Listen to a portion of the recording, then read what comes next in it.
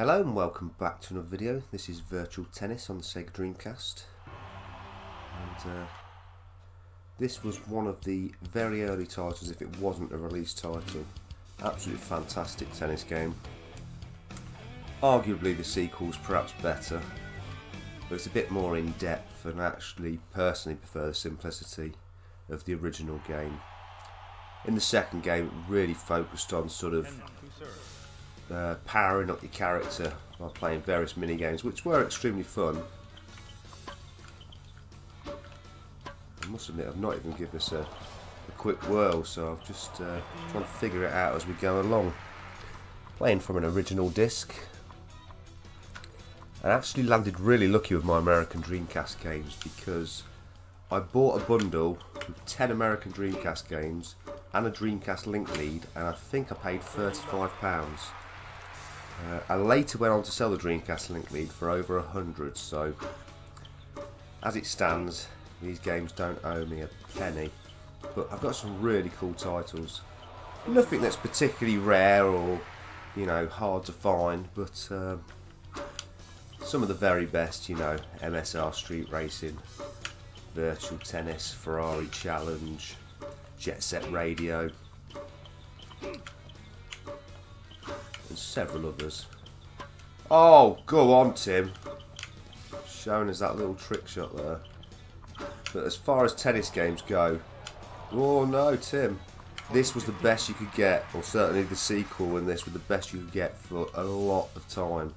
This was almost the PGA Tour of tennis games, in my opinion. It certainly was a cut above what we'd really seen before. And in terms of realism and the way the graphics looked, it was unrivaled for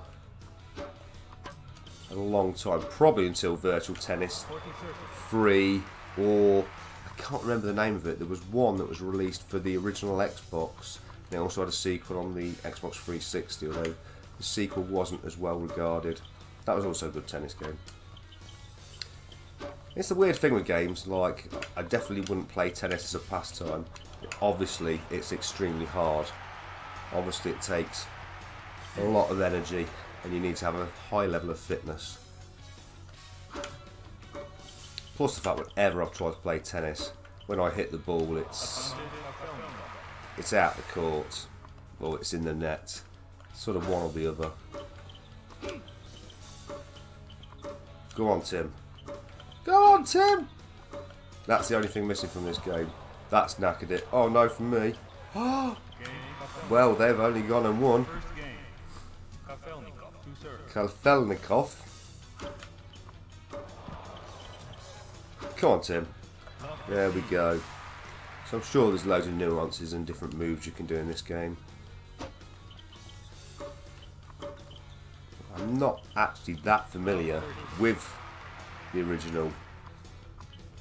I just know I've played the second one an awful lot, mainly on the PlayStation 2, which is why I'm certain that this one is actually better suited to my requirements in this day and age. I do have the second one. It also came in that bundle. It's sealed. It's probably the only Dreamcast game sealed that's never ever going to increase in value. Just seems to be so many of them. It's actually not called Virtual Tennis 2 in America. It's called I think it's called like something Tennis 98 or something like that. Not 98. I don't know now. 2K Tennis, 2K2 Tennis or something. I could get it out and look, but it doesn't really matter.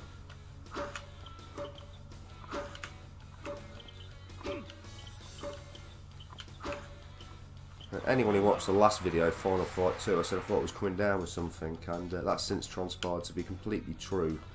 I've had this horrible cough all week, so I'm just taking it easy today.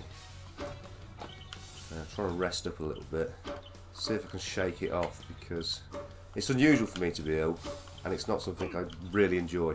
Not that I'm sure many people do, but you know, stopping me from cracking on as it would be. Also a little bit of news on Xeno Crisis for those that are interested. I had a bit of a argy-bargy with them, I suggest. Well, I suppose you could say. And it's resulted in them giving me a refund, so I'm not sure if they want me to send the game back or not, but oh, if they do, I'll consider it.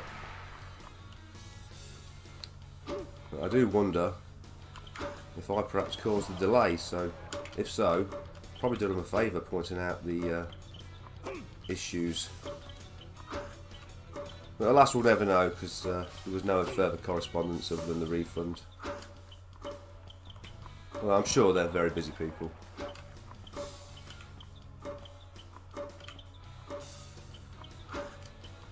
And once again, just to confirm, it is a good game.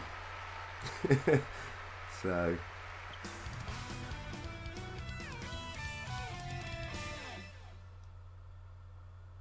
there you go. Henman seemed to win that. We're on to a different court surface now, clay. Expecting the play to be much faster. Great rock and guitar soundtrack as well. You know, it's what this game, it's sort of, you know, it was realistic, but it also really had that arcade feel, you know, with the music during gameplay. Because a lot of sports games, you know, they don't have, they try to be serious, they don't have music during the gameplay. It's more about the ambience, but Sega, they did things a little bit differently, I suppose. Come on, Tim. Courier. He didn't like that shot, did he?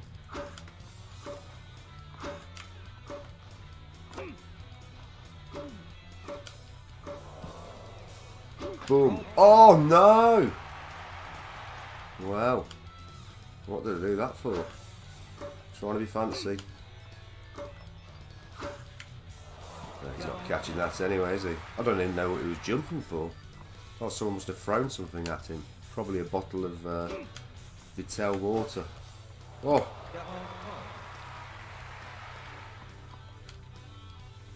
Also a lot of cool sponsorship in this game. Not sure if Sega actually got paid for those manufacturers' names being in the games, but certainly adds to that element of realism. Tim, what are you doing? Deuce. Of course, the advantage the CPU's got is they're not talking while playing the game. Oh, that's a different camera view. Oh no! Thought that might have been a different shot. It was not. I need to really win this. Oh, come on. Yes. Deuce 2. The sequel. Oh, Tim, what are you doing? Swatting flies over there.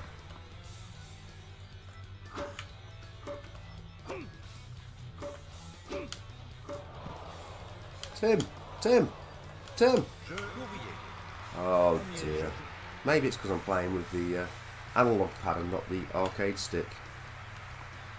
I thought I'd give you a change from all the clickiness. Well, you can play with the D-pad, well, it doesn't feel nice. Yeah,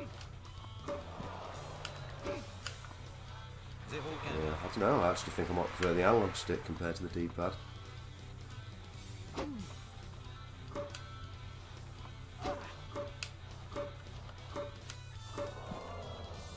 Go on!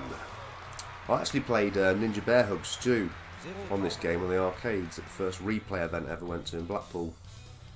I don't think he was too impressed because I beat him.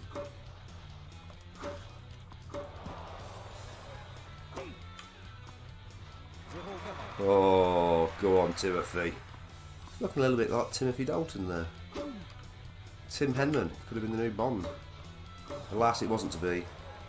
It's an African woman instead. If you could even say it. Can you say African woman? I don't know. If you can't say it, then I'll retract the statement.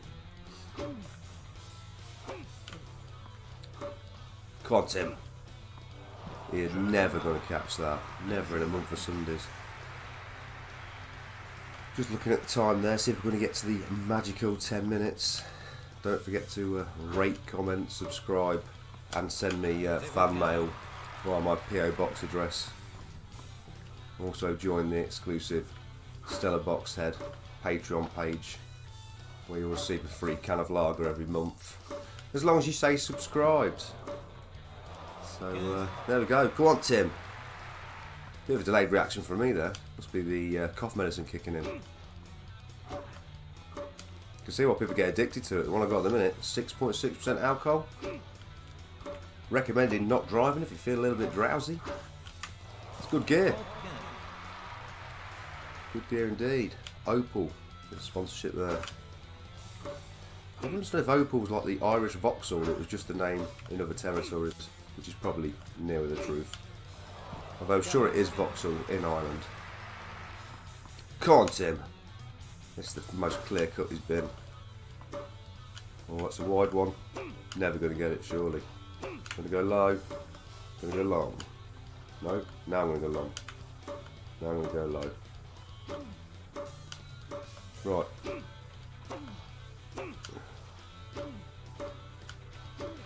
Damn. That was well played. Gerard Collier. I don't know if his name is Gerard. Might have misheard that. Oh, that's not good doing that shot for him. Go on, Tim. Oh, what are you thinking? Ho! Yes. Nice as well how the commentator there is French because we're playing in France. I like it. It's all very well thought of. So I'll leave it there. I won't bore you to death with a million hours of virtual tennis. This is still a cracking game. Well worth playing.